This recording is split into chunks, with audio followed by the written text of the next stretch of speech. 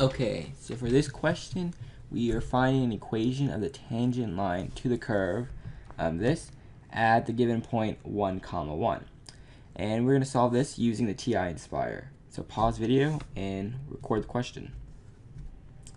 So let's get started. First, we're going to have to define our function f of x.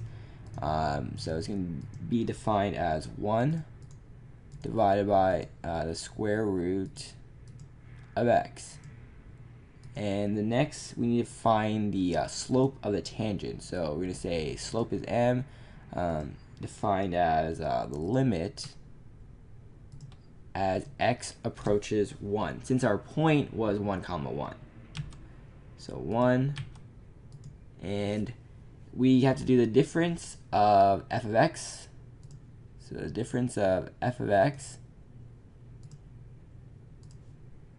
minus the value we get when we have 1 for f of x.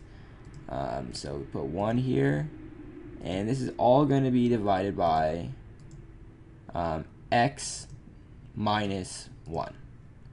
Hit enter, and that is the slope of the tangent. And now we want the equation, so we're going to do y minus f of 1, that was our point, equals m, slope, times x minus 1. And we want it in a more simpler form, so we're going to get this value.